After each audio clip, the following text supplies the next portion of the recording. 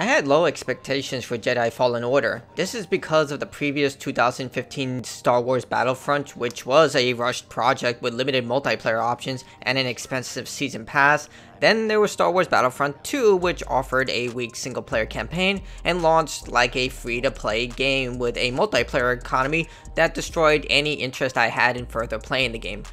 Also, the gameplay previews of Jedi Fallen Order made the game look like a generic platform and action-adventure game. I was completely wrong. This game is fantastic. It's the Star Wars games fans have been asking for years, offering a well-put-together single-player adventure with varied worlds to explore, a great cast of characters, and strong lightsaber combat. This is what you've been waiting for. If you're a Star Wars fan, this is the game to play. Jedi Fallen Order takes place years after the events of Order 66's execution. Jedi survivor Cal Kestis is now surviving as a scrapper on an isolated planet. However, things take a turn for the worse when Cal agrees to a dangerous job. The assignment goes south and Cal uses his Force abilities to save his friend, resulting in the Empire locating his position. Cal must now run and quickly gets saved by two rebels who successfully encourage the young Jedi to help rebuild the Jedi Order. I'll stop there for the sake of spoilers, but the adventure is pretty standard, with Cal going to several worlds to accomplish this goal, but also going through difficult physical and emotional challenges, the biggest being a Jedi, and coming to terms with his past failures, with his convictions constantly being tested during emotionally traumatizing events. One of Cal's crew members, Kree, goes through similar issues and must resolve them in her own way. Grease, who serves as the pilot and ship captain, is given the weakest role, but remains a strong part of the crew by being the tension breaker during difficult scenes between Kree and Cal. Overall, the narrative is far better than Battlefront 2's story, with Cal growing and coming to terms of who he is, eventually growing closer to the crew and then becoming more like a family than just partners in this adventure.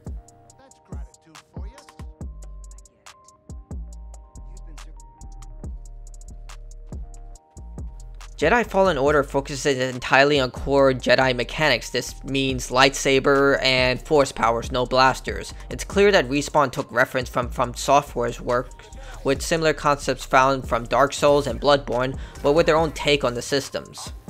The lightsaber combat focuses heavily on finding openings in your opponent's defenses and striking. You still have to dodge and evade, but parrying is heavily encouraged. It allows Cal to reflect or block incoming fire and break through close-range enemies' defenses. There's no heavy attack, but you can amplify certain attacks using the Force, which is based on a meter that charges when you attack an enemy. If you perform a successful parry, you can cause fatal damage or a one-hit kill against certain enemies, or constantly block attacks if you hold down the button. Blocking is dictated by a stance meter, but unlike Neo or Sekiro Shadows Die Twice, there aren't multiple stances to take advantage of, but breaking an opponent's stance means Cal can get a free hit in, but the same rule applies to Cal. If his stance gets broken, he'll tumble or the enemy can take a free hit on him. Cal can use the Force to push, pull, or slow down enemies, but you cannot spam this. As stated before, your Force meter drains as you use it, and it only recharges during combat when you hit an enemy, which is prudent since the Force is quite powerful in this game, especially when fully powered up.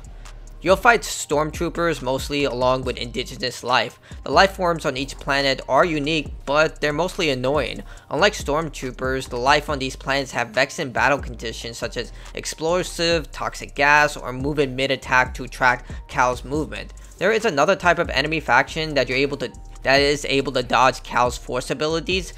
These enemies can be a bit tricky to deal with, but once you get down the pattern, it'll be easy to deal with them. The enemies themselves can be tricked rather easily with invisible barriers that prevent them from leaving certain areas, so you can trick them and leave them behind and only attack enemies from afar or pull them in with the Force push, allowing you to gain free hits. The most elite but common enemies you encounter are Purge Troopers. These elite warriors follow under the Inquisitors, an enemy sector of the Empire who are specifically trained to kill Jedi. They offer the biggest challenges as they come equipped with the best armor and weapons. They're also somewhat rare encounters, so facing one doesn't get too tedious. They also come with unique weapons that the regular stormtroopers don't have, even the commandos, and utilize unique attack combos and patterns. The lightsaber duels between the Inquisitors make you feel like you're in a Star Wars movie and are the best part of the entire game, with you reading your opponent's movements, looking for an opening, and striking. There are fights against bounty hunters and one against a large animal, but these are lackluster in comparison. The primary issue with the boss battles is that they do repeat themselves. You'll fight the same bosses over and over. The bounty hunters, specifically, despite being different people, always use the same tactics. Outside from combat, Cal will have to engage in puzzle solving and platforming. The platforming is adequate, but it can be frustrating. Unlike Cal's combat movements, his exploration animations are a bit sluggish. He doesn't have the exact movement to make precise jumps. In some cases, he does have to make these precise jumps, especially when needing to combine his force abilities during platforming challenges.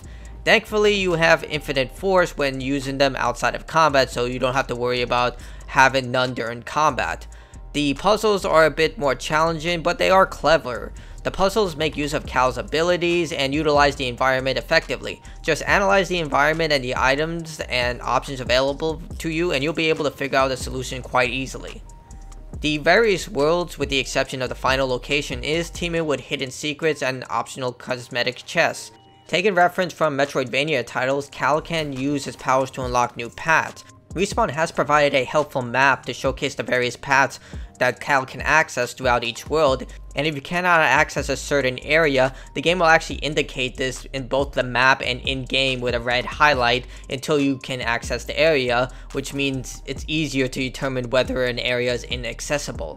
The optional chests within each world mostly unlock cosmetic items for Cal, his lightsaber, the ship the Mantis, and his droid buddy BD-1, the exception being additional stim packs which heal Cal during combat. Skill points allow Cal to upgrade his lightsaber skills, force powers, and health. These are earned by killing enemies, obtaining force echoes, and scanning the environment, which expands on the game's lore. There are optional energy orbs that increase Cal's force and health meter, so Respawn gives you a lot of reason to explore the worlds. Upgrading Cal is only possible through meditation points, which also respawn all the enemies in a given area if you choose to heal and refill all your stim packs. BD-1 is Cal's droid ally that can slice through locks, hack droids when upgraded, and serves as Cal's travel companion. Despite only communicating with classic droid noises, Little Guy does a great job of helping Cal and being a positive influence both within the game and in cutscenes. Plus, personally, I really liked his design. I thought he was the best designed droid I've seen in the Star Wars universe, but taste is subjective, but I really liked him. Once you complete the 20-hour adventure, you can keep playing before the finale, but it's strange that you cannot replay the final mission since you're playing the game before the finale. You also cannot manually save, which can be annoying if you want to replay a boss encounter or go through a specific mission. If you want to do it again, you're going to have to replay the entire game. What really made Jedi Fallen Order really stand out for me was the fact that this was Respawn Entertainment's first attempt at an action-adventure game. It's not as staggering as when Guerrilla Games made Horizon Zero Dawn, but it's still goddamn impressive. Much of the sound surrounding Jedi Fallen Order has been taken from the Star Wars franchise, so you'll hear the same iconic sounds of lightsabers being activated, lasers being shot, and more. The voice acting is terrific. Cal's voice actor and model, Cameron Monaghan, did an exceptional job, with his voice complementing Cal's movements and feelings, and the supporting cast did a complimentary job as well. The soundtrack is what you would expect from Star Wars. If you like the score from the films, you'll hear a lot of familiar tracks. I personally didn't remember any of the original stuff, only the more iconic scores, so it depends on your taste, but personally, if you love the Star Wars soundtrack, you'll really like this one.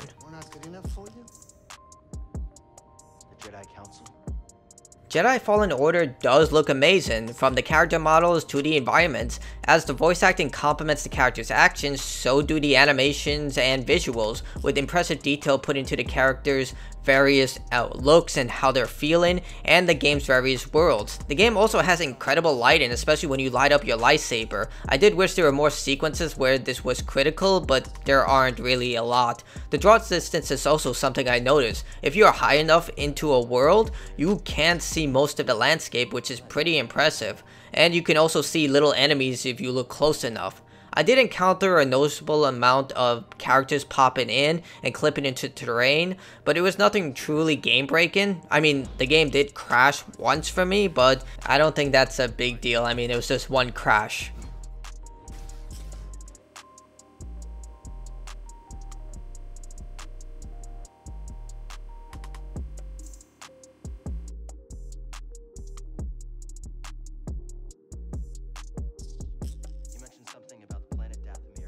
Maybe it's the lingering salt from the rebooted Battlefront series, but Jedi Fallen Order is one of my favorite Star Wars games. The great story, strong combat, and impressive boss battles gave me more reasons to play through the adventure multiple times. Don't get me wrong, there are some issues. The narrative can become a little dry at times, and the lack of an optional save function would have been appreciated. It's not incredible, but it serves a great starting point for the future of Respawn action-adventure games. And I really hope we get more Star Wars games like this, because this one is definitely refreshing. No more of those other Star Wars games. This is a turning point, and I really hope EA will put more money through developing games like this, not just Star Wars games, but more games like this. But nevertheless, great job Respawn Entertainment. You show you can do more than just first-person shooters. We're in. Dathomir or Zepho, it's your choice.